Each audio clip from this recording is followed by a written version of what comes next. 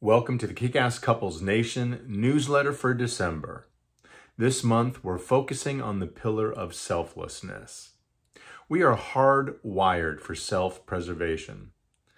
Think back to the days of the saber-toothed tiger. If you did not work on preserving yourself, you might end up as somebody else's dinner. But that model does not work today. In our number one relationship, we have to think of ourselves less if we want to thrive.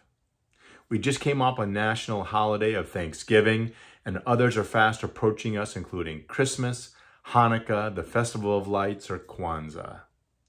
The season for selflessness, however, is year-round. It is not dependent on some national holiday that we might be celebrating right now.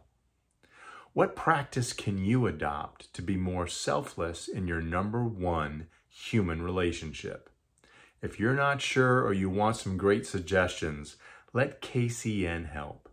Come on over to MatthewPHoffman.com, join one of our webinars, read one of our books, and check out all the resources we have to help you thrive in your most important relationship. We want you to remember that happily ever after does not just happen, it's on purpose. And we are here to partner with you to make that happen.